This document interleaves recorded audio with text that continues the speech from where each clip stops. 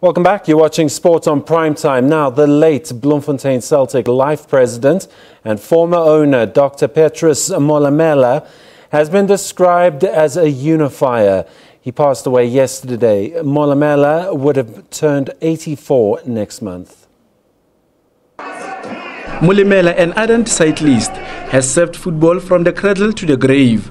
He joined Bloemfontein Celtic in the 70s. It was at the height of the rivalry between the three Bloemfontein clubs, namely Mangaung FC, Mangaung United and the popular Bloemfontein Celtic. He was like father to me. I don't know how further can I describe him.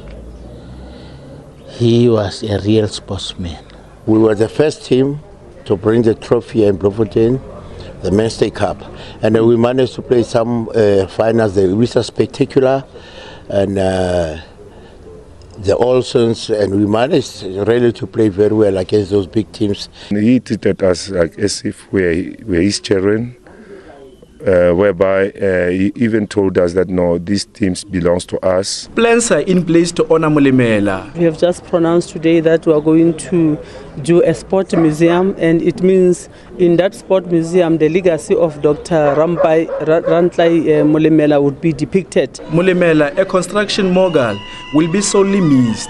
He makes sure that it's better for him to get bankrupt for the club to be sustained. We lost our head, the white head, the old man. I thank you, Papa, to be with us, to be the grandfather to us. Molemela was also a devout Christian.